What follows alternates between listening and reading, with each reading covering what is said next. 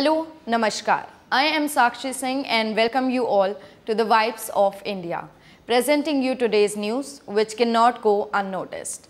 PM Modi meets US President Joe Biden, France's Emmanuel Macron and Canadian PM Justin Trudeau at G7 summit.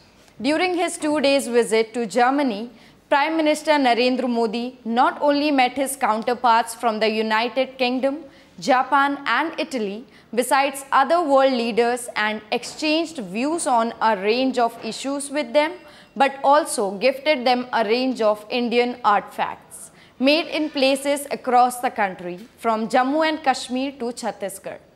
Chief Minister Mamata Banerjee saw yet more discrimination in the centre's decision to suspend funds for Banglar Badi and Banglar Sadak. She would be going to Delhi soon to take up the cause of Bengal deprived of the benefits of central scheme. Rebel Maharashtra MLAs are staying at Radisson Blu Hotel in the city. A poster that reads, "सारा देश देख रहा है गुवाहाटी में छुपे गद्दारों को, माफ नहीं करेगी जनता ऐसे फर्जी मक्कारों को," put up by Rashtrwadi Yuvak Congress in Guwahati.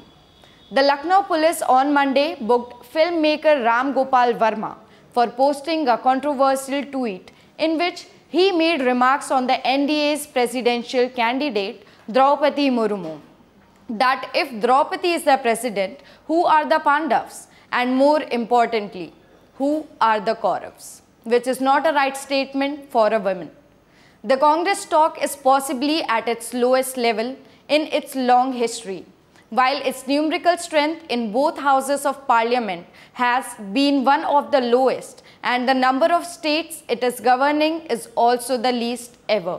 Its importance among the opposition party has never been as low as it is now.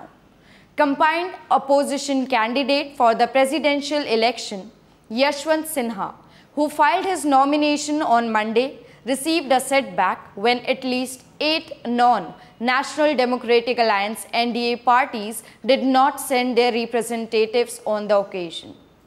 Mallika Arjun Reddy, 29-year engineer with Defense Research and Development Laboratory, Hyderabad, was honey-trapped by a Pakistani spy, had leaked classified information on development of nuclear-capable intercontinental ballistic missiles and submarine-launched missile.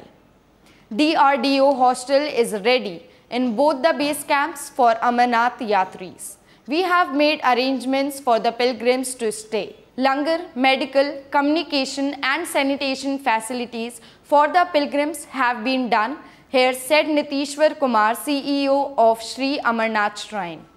Government does not provide food here, only langars are served. They serve over 1.5 lakh meals a day.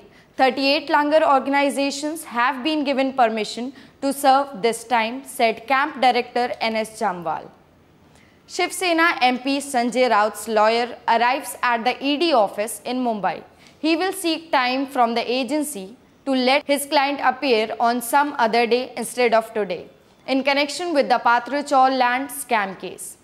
Ahmedabad, Gujarat-based developers have welcomed Agnipath scheme of the Union government. CREDAI, Confederation of Real Estate Developers Associations of India, Gujarat chapter, has promised to provide 3,000 jobs in the real estate sector every year to Agniveers. That's all for today. For more such updates, stay tuned with us.